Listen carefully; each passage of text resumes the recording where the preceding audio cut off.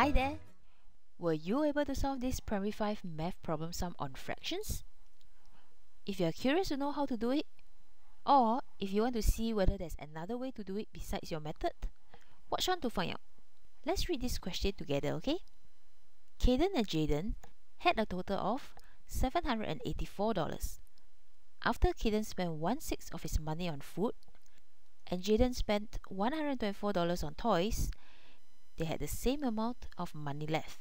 And we are asked to find the amount of money that Caden had at first. Alright? After reading the question, what do we know? Well, we know that there are two people involved, correct? Caden and Jaden. And we also know that the item that we are looking at is the amount of money, correct? So to sum up this question, both of them started with some money. We don't know how much each of them had, but what we do know is how much of their money they spent. Okay, so Caden spent 1/6 and Jaden spent $124, and that they ended up with the same amount of money. So we can think of this question as a before and after comparison. Okay, comparing how much they had before they spent their money and how much they had after they spent their money. So how would you start solving this problem sum? Since a fraction is involved, I would suggest drawing the model to help us see what is going on. We have two choices, alright? The first choice is to work from the front, okay, to the back, and the other choice would be to work from the back to the front.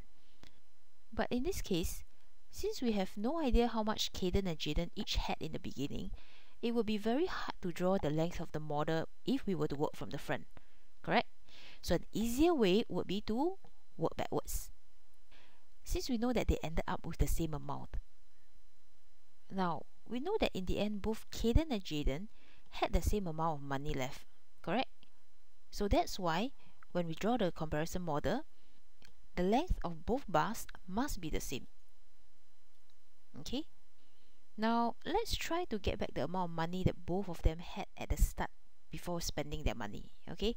So, from the question, we know that Caden spent 1/6 of his money on food.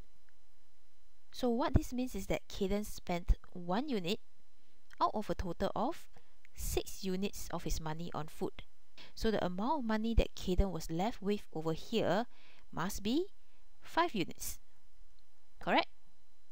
Next, since we know that the amount that Caden was left with is the same as the amount that Jaden was left with, it would mean that Jaden would also have 5 units left after spending his money.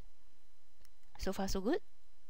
But what is the amount of money that Jaden had before he was left with these 5 units? Remember that he spent $124? Okay, so we need to add this $124 back into his model. So let's put it here. This will be the original amount of money that Jaden had. So see how we have put together all the clues that is given to us in the question, okay, in order to draw the model. Now it's time to add in the last piece of missing information. What else have we not used yet? Remember? We still have this 784 over here. Okay, so we know that this is the total amount of money that Jaden and Caden started with. So this would mean that everything we see in the model will add up to give us 784. Now that we have completed the model, we can easily use this to help us solve the question. Okay, remember that the question is asking us to find the amount of money that Caden had at first.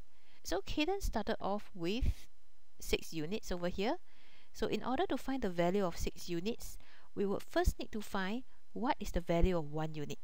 How can the model help us?